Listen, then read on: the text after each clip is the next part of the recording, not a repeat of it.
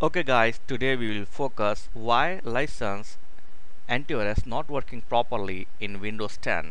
I have one antivirus and this is a license copy, but still it's not working properly. As you can see, system is not secure. I have tried many things, but it's not fixed. This is the original antivirus I am using with license key.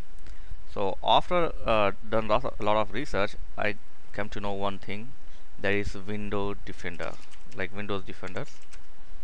So this is a built-in antivirus of Windows 10. So it's a turn on now. So both antivirus like Windows Defender and my antivirus is collapsed and they are disturbed each other and not working properly. This is the main thing.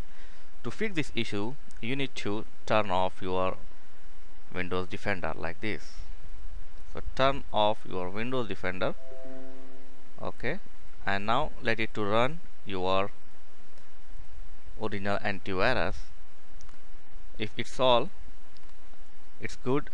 Otherwise you need to uninstall and reinstall this antivirus to your PC. So hope this will fix you. I tried and it's worked for me. If you have any question, you can ask me in comments. Thanks for watching. Please like, share and subscribe.